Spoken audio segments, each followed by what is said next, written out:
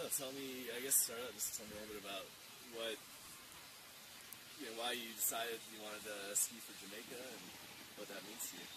All right, well, why I wanted to ski for Jamaica, it's always been a dream of mine. It's where my dad was from, and my mom met my dad there on a vacation and never went home. She stayed there and married him and lived there for about 10 years, and she fell in love with the land, and she always told me about it growing up. And so when I started first skiing, it was, kind of a, reality that someday I was going to ski for Jamaica, and just it was going to be almost impossible without, financial backing that, wouldn't come without some success. So thanks to God and, a little bit of luck, last year the success I had has been able to boost me to where I am now and able to ski for the land of my father and pursue my dreams. Nice.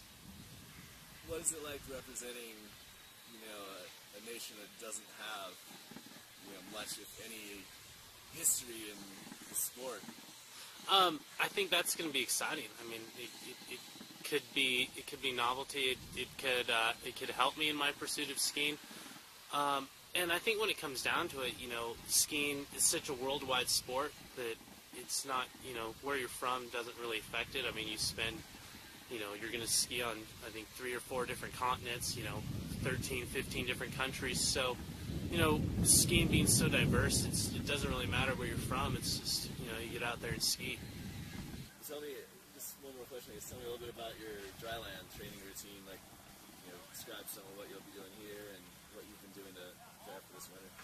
All right, well, this summer, Raul Guisado is my new coach, and he's a personal trainer, and so since around the 15th of June, we've been together about 5-6 days a week, varying. We usually spend about 3 days in the gym, lifting weights, and the other days we'll be doing hikes, or, we also I'm back doing BMX now 3 days a week, and do some other things, rowing. Today we're going to be doing agility, so we're going to be, just running around some cones and jumping off some rocks and going through a little ladder on the ground, working on your foot speed and your agility. And so I think it's going to be really fun. He's kind of put together a program to try and make me as explosive as I can be, and so God willing, it'll all work out, and I feel awesome, and this year should be exciting.